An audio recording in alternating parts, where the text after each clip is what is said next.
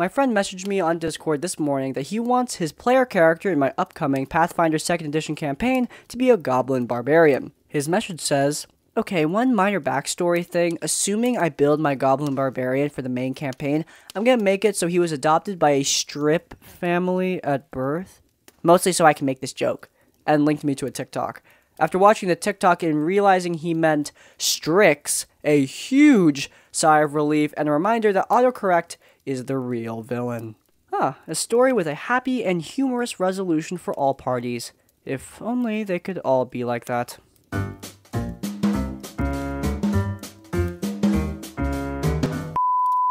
I was playing D&D and my DM was completely distracted the entire game. Turns out, the guy was preoccupied manually setting all his bookmarks and extensions on a new browser and just wasn't focused on the actual game. Why didn't he just use Opera GX? Opera GX is back as the sponsor of today's video with their incredible web browser made specifically for gamers. One of the best features is their sidebar, which allows you to access your social media channels. Twitch, Discord, and using the Flow feature, Instagram, Facebook, and more are accessible right there in your sidebar. Easy to access and easy to use. If you also like customization, they also have brilliant animated wallpapers that are really easy to use. It allows you to do cool stuff like this. If you're concerned about the hassle of switching browsers, do not worry. Opera GX has a quick import tool to quickly put in all of your browsing history, bookmarks, and cookies, as well as compatibility with all Google Chrome extensions. If you're concerned about price, you need not be concerned at all because there is no price because Opera GX is 100% free to download. So, if you guys are interested, head down into the description down below where you can pick up Opera GX on your desktop and your mobile phone so that you can take advantage of the Flow feature and seamlessly transition your data from your computer to your phone easier than ever. As always, supporting our sponsors does support us, and without further ado, I'm going to turn back into an animated rat so that we can get back to the video. Had to make a second account because my DM knows my other Reddit. Sorry if this seems incoherent. I didn't think I would actually post this today, but I guess I just wanted to see if I was insane. All names used are fake, obviously. My DM, who we will call Mike, has been running D&D 5th edition games on and off with us for a few years now. His girlfriend Jenny has recently started playing with us for his latest campaign we began about half a year ago now, and though Mike has historically been a great DM, he just keeps bending the rules and generally focusing the campaign around Jenny's character to a ludicrous degree. For example, myself and a number of our party members have noticed for a long time that no matter how much damage we may collectively deal as a party, no boss has ever died until she hits them. This is also something that is applied to the last enemy of any particular combat encounter. We'll collectively barrage the last bandit with rogue sneak attacks, hails of arrows, paladin smites, and anything else we have, but after literally hundreds of points of damage, the thing that bandit dies to is always Jenny's magic missile. I'm not usually one to get jealous over arbitrary kill counts in D&D, but some of us have actively started withholding our attacks to let her just hit the last enemy for them to miraculously die when Jenny hits them despite them not having been target yet and seeming perfectly fine in the last turn. This is far from the most overt thing though. Whenever Jenny is disappointed with the damage a magic missile does, or that she misses an attack with a weapon, Mike will retcon the stats of the weapon to do more damage, or have higher bonuses to hit to an insane degree. I can buy that you forgot to put a damage bonus or bonus to hit on a magic weapon you hand out, but when he's adding, no joke, as much as 6d6 extra damage onto a magic crossbow just to appease her when she's sad that she didn't one-shot an enemy, it gets absurd.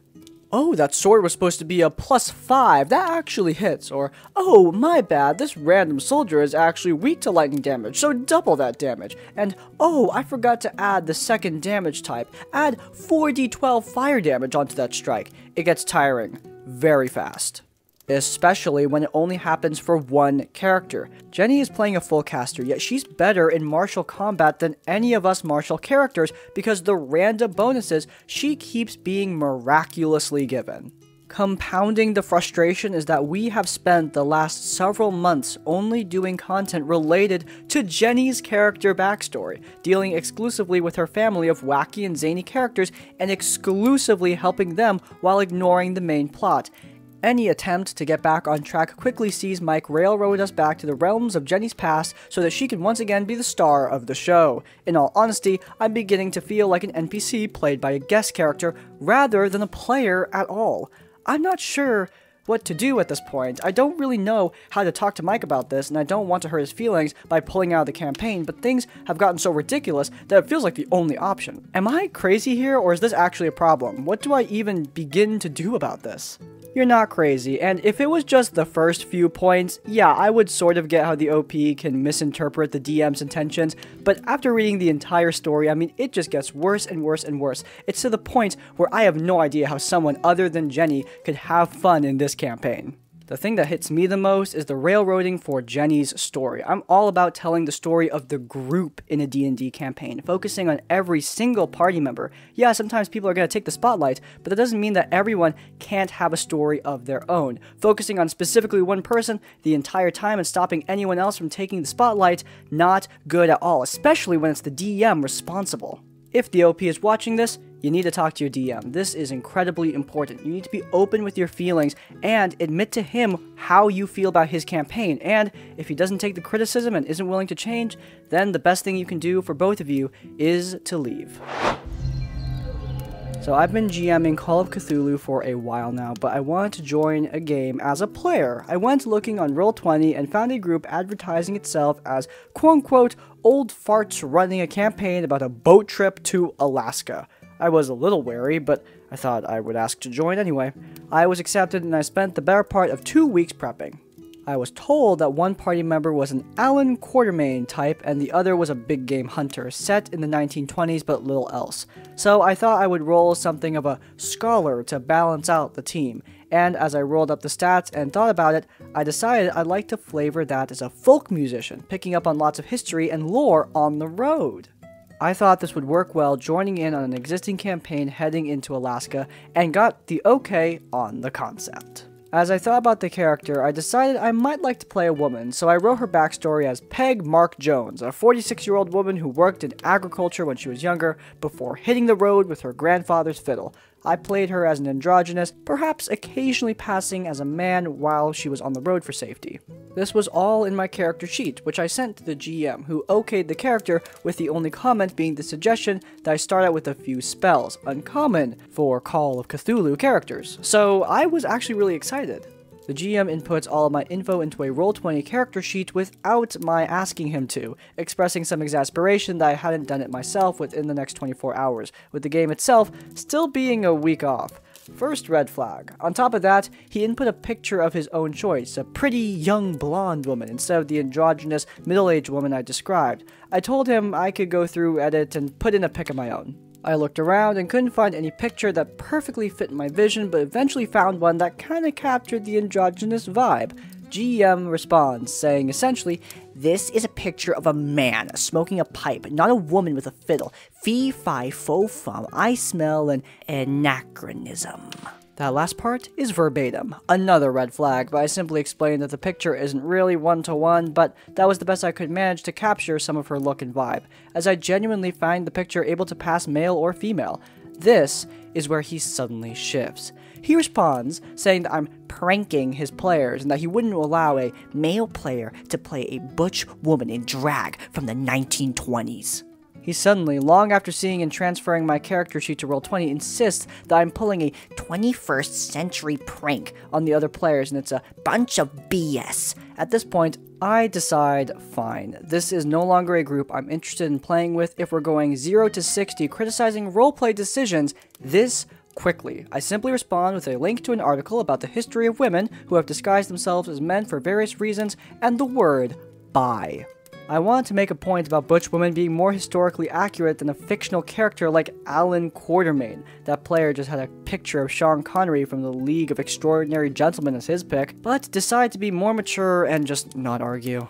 Later on, he apparently blocks me, leaving a new post in the forum seeking players saying, "That didn't work out how you thought it did it?" Calling my character a bull dyke with a mohawk. The pic has messy hair but not a mohawk, and my description said nothing about a mohawk anyway, and that I didn't follow the assignment, despite him improving my character concept every step of the way until I just changed the picture. So, this was my first shot at using Roll20's public searches to find a game, and likely, my last. Fortunately, I got the evidence of how awful this GM is before the session, but the rapid descent into personal attacks and queerphobia was really outstanding.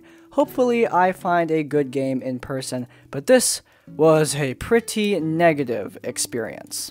We have talked about LFGs. I've gone on record defending LFGs and saying that they can be a source of a great game, but this is not supporting my case. Horror stories like this are absolutely possible, but this is the best outcome. There are crappy people out there, but the best you can do is exit their game before it even starts, which is what the OP did. Hell, the guy even managed to cite their sources before leaving, so that's a win for them. If someone is this hostile to a character choice such as this, it is an absolute sign that you need to leave. Going from 0 to 60, like the OP said, is a bad sign for the game to come, because who knows how they're going to act with player decisions in actual gameplay if this is how they react to just simple talking during a session 0. Not good at all, and good on the OP for getting out. Hey out there, editing crispy, I changed the story. Surprise, surprise, I know, but this one was for a good reason. It's because the original story had a bunch of random colors as the character names, so I switched it to be their classes. Anyway, onto the story. I want to preface this by apologizing for any format issues. This is my first post on here, and I'm still getting used to the style of it. I will also apologize for the length of the post. The people involved include the following: myself, playing a wizard; DM, our DM / my partner, playing husband NPC; Rogue, the attempted Homewrecker, playing a rogue; and Warlock, Barbarian, and Fighter. 3 male players in our party. I joined my DM's campaign in college just in time for Session 2. DM had started a homebrew campaign with Warlock, Barbarian, and Fighter. Everything was going great, and I was thoroughly enjoying the campaign. About a month or so into the game, though, Fighter lets DM know that Rogue wants to join up with our group. DM looks over her character sheet and background and gives Rogue a seal of approval. Now, I had seen Rogue around campus before. She was quiet and a little awkward during our first few sessions, but I chalked it up to her being inexperienced with roleplaying. As the campaign went on, our party became a genuine group of friends outside the game. It was nice to have people to talk to about nerdy stuff, and that was when the DM and I started to low-key flirt with one another. It was also around this time that Warlock came to me and told me that Rogue had asked him out. Warlock did not feel that way about Rogue though, so he ended up turning her down. A few weeks later, Barbarian said that Rogue had also tried to ask him out, but he turned her down as well. During this time, DM and I had started seeing each other romantically. Our university went on break, and when we returned, DM and I told the group that we were dating. Everything was perfect until our characters went on one mission. Before I describe the mission that led to the story, here's a little context. My character, a wizard, was married to an NPC who just happened to be the employer of Rogue's character. Rogue's character had known the NPC for years in-game, and the two retained a good friendship. Before this mission, the husband NPC asked Rogue's character to look out for my wizard, given that they were spouses. Anyway, on this particular mission, we needed to lure a target to a back alley to kill him. We all agreed that my wizard would use her charm to lure the target to the back alley. One thing or another goes wrong, so my wizard ends up kissing the target in order to keep him from getting suspicious. The mission ended up being a success, and we ended the mission there. It was then that Rogue said her rogue was angry, and that my wizard had cheated on the husband NPC. Even though my wizard had only kissed the target to save the rest of the party, nothing more was really said, and we ended it there. DM pulled me aside shortly after the session and told me he had gotten a message from Rogue saying her rogue was going to tell the husband NPC that my wizard was a cheater and that he should divorce her, which would mean death for my wizard due to a soul bonding ritual that brought my character back to life earlier in the campaign. Damn, I know it's till death do us part, but that is whew. Anyway, I was flabbergasted to say the least. DM had shown me a message from Rogue saying that her rogue had a crush on the husband NPC after all of the years they worked together. I thought this might be a cool little RP thing in-game to give our characters some depth and growth and party drama. I thought it was going to be fun, until another hangout out of game. During this hangout, we played Paranoia. It's a game where someone asks the person next to them a question, which the answer must be someone in the group. The whole group will know the name that is said, but not the question that is asked. A coin is flipped, and if it lands heads up, the question is repeated out loud. If the coin lands tails up, nobody knows the question except the two players. DM, Warlock, Barbarian, Rogue, a few other people I knew, and myself were playing this game in our dorm. Rogue gets a question, giggles to herself a little, and then says, DM. The coin is flipped, and it lands heads up. The question, who do you think is best at sex? I was livid. She could have said any number of the single people there, but she had to say the name of my partner. Afterwards, DM told me how uncomfortable he was that Rogue had said that, but this was not the end for our dear Rogue. A few days before the next session, DM came to me absolutely fuming. I asked him what the problem was, and he handed me his phone. On it were a bunch of low-key, flirty messages sent from Rogue. That was the final straw for the both of us. At the next session, Rogue's Rogue told the husband NPC about my wizard's infidelity, to which the husband NPC responded with anger to Rogue's character. He berated her, saying that she was to look after the wizard, not to tattletale about the wizard. He then asked what she thought was going to happen, to which the rogue replied she thought he would want to divorce her and find someone more loyal. Husband NPC reminded the rogue that doing so would kill the wizard, and that she didn't actually cheat. He ended up firing this rogue for her insubordination with the promise that she could come back when she learned to keep her nose in her own business. That last part might have been a little meta on DM's part, but no one else really seemed to mind, even after they were told about everything that went down. We still have Rogue in our party, but she hasn't tried making any moves on anyone else. I am also happy to say that DM and I are currently engaged and very happy with one another. TLDR, a player tries to get with my partner both in and out of game with no success. I will never understand why people think this works. You're looking at somebody in a stable, happy relationship as far as you know, and you think that they're gonna drop everything to get with you, a person that they barely know, or know at least a lot less than their partner. That makes no sense to me, even logistically. That's just complete nonsense. But I guess some people just think it's gonna work out. It's especially confusing when D&D is the avenue by which this homewrecker attempts to homewreck. This is a great example of completely out-of-game drama that definitely affects the game itself. A lot of people think that you can leave drama at the door when playing D&D. You can completely cut it out. That is ridiculous and impossible. You are a group of people playing this game. People problems are going to affect it. You just need to handle it like mature adults in order to make sure that your group stays together. Something Rogue will hopefully be able to do in the future of this game. I started frequenting my local game store around spring of 2021, just as COVID mandates were letting up in my state. The store had apparently sprouted in my local mall sometime right before or after. Couldn't notice because, well, I was inside. This place hosted mostly MTG and Yu-Gi-Oh games, both of which I know nothing about, but there were a few people who worked there that I would talk to for an hour or so after I finished browsing, so I spent a decent amount of my time after work there. One of these times, sometime in May, I hear two guys loitering, discussing potentially starting up a D&D campaign over the summer, hosted in the store. I apologized for eavesdropping, but asked if I could get in on it, and they seemed cool, as they didn't mind and happily invited me into the conversation and introduced themselves. Now, the cast, all fake names, of course, except my own. Present in this conversation, myself, Maya. Player 1 is Andrew, Player 2 is a cool guy named Ethan, Player 3 is Don, and the creepy DM Joe, both introduced later on. It had been a good amount of time since I'd actually played D&D in person, as, well, my high school shut down in 2020 during my senior year, and I hadn't meaningfully been outside since, go figure. So I was really excited to play with an IRL group again. We discussed the general information of their hopes for meetings, times, and dates and such, and the DM that Andrew intended to have run the campaign. This whole conversation probably lasted all of 10 minutes before we went and talked to an employee, who fetched the manager, who promised to talk to the owner, but said the time slot we wanted, Wednesday evenings, would probably go over fine with him.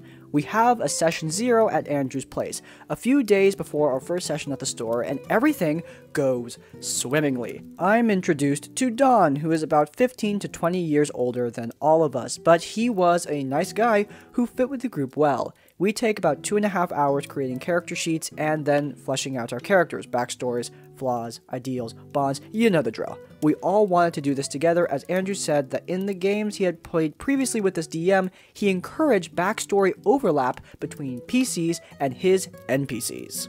Not that it matters, but I was playing a tiefling bard, Andrew was a human barbarian, Ethan was an elf cleric, and Don was a tabaxi monk.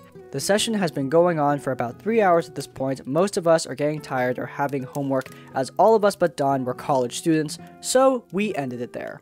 I get home and my roommate is still awake, and I am giving absolute rave reviews of the session. She was very entertained, specifically by the dynamic between my character and Ethan's character, which I rambled excessively about. My character was named Leo Fritsch and had previously known Ethan's character Ganymede, and they complemented each other ironically. I was meant to be rather meek and nervous bard, while he was the obnoxious, flamboyant cleric. This information is actually relevant for context.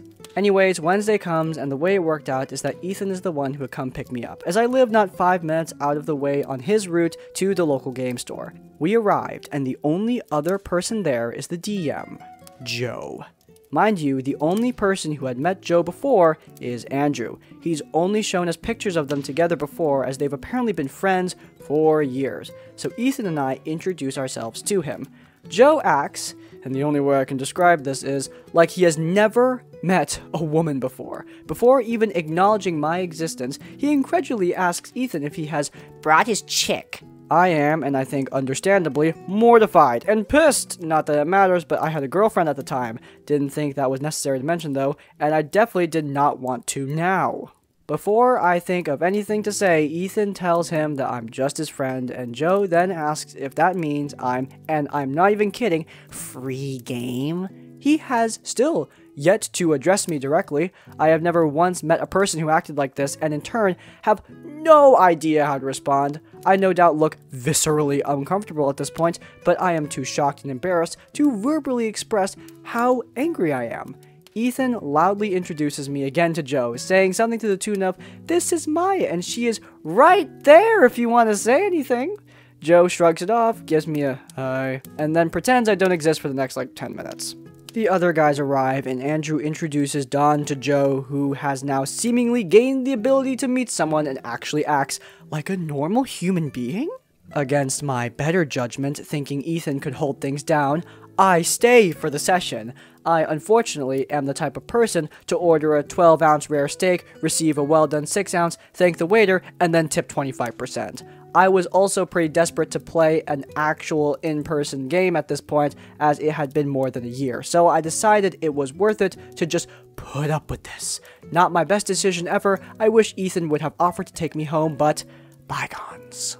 We start the session, and the theme Joe established earlier clearly holds up as we get in character. Despite the fact that my character was male, Joe immediately has his male bartender NPC hit on him, complimenting his great figure. Ethan asks the NPC directly in character if he can tell if our friend at the table here is a man, and Joe's NPC says something or other about he had a thing for pretty boys.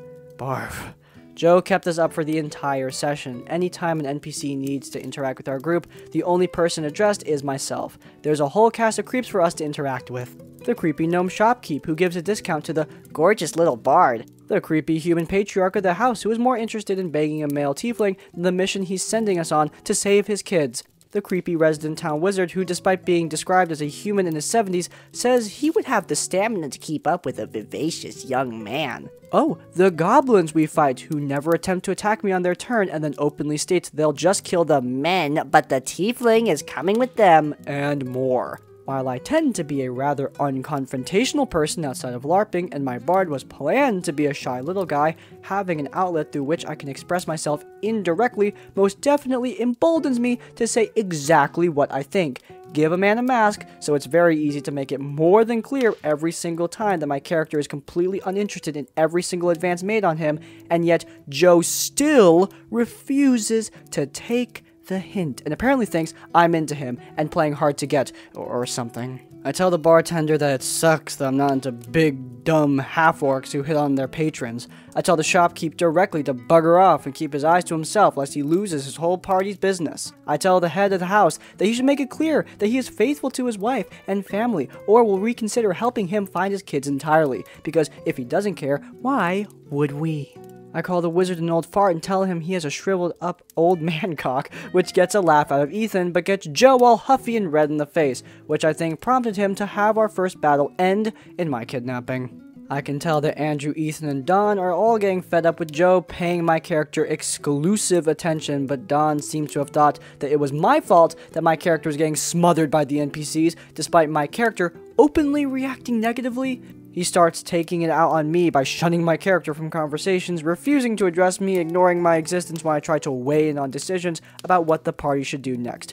Real mature for a man that has about 2 decades on everyone in the room. Ethan, and to a lesser extent Andrew, try to rope me in, but Don shuts them down every time by talking over them and turning down their propositions too. Now Joe's getting pissy with Don on top of trying to harass me, and his NPCs begin insulting Don's character while they call me beautiful and gorgeous and fertile, amongst other things. Once the goblins threaten to kidnap my character, however, I just lost it. We only get about an hour into the session before I push myself back from the table, stand up, and get into this DM's face. I'm raging, and I have lost every crap to give. I very sternly but calmly tell him that he's ruining the game for all his players by trying to bang my male character, and that he can just take his creepy, misogynistic, self-insert NPCs and shove them up his ass so far that they just might fit in his head. TLDR, I was excited to play my first in-person D&D game since COVID, but when I arrived at the session, the DM asked the only player I was with if I was his chick, or free game. I was pissed, but stayed anyway because said player stood up for me and I really wanted to play. The DM then spent the entire session harassing my character through NPCs trying to hit on him. Everyone was fed up with this, but one player started taking it out on me. The DM got pissed at this player and began raging at that player's character through his NPCs while flirting with my character. The game ends when I told off the DM and got out of there while the enemies we were battling said they were going to kidnap my character. I learned after that he called me a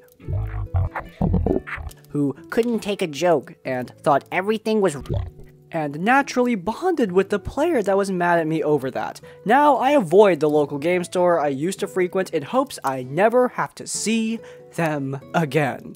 Is this the worst one? Probably not. We have seen some stuff on this channel, but it is up there in the list. This one is pretty bad. I have no idea what the thought process is here. People who are dehumanized and ignored typically don't fall in love, or at least that's my understanding. Seriously, are the ALOs okay? Blink if you are. Please let me know in some way. My concern is growing the more I read these stories. It really sucks too. Local game stores get a lot of crap in these stories. I know a lot of them can be fun, but yeah, at their worst, they can be really, really rough. In some ways, local game stores almost act like the internet. A lot of barriers break down in them for some reason that are usually present in real-life games. I think local game stores, though, overall are good. It's just stories like this that taint the fun of them, and I think that really, really sucks. And that is everything that I have for you guys today. If you guys enjoyed this episode of RPG Horror Stories and you want to let me know, then please do leave a like.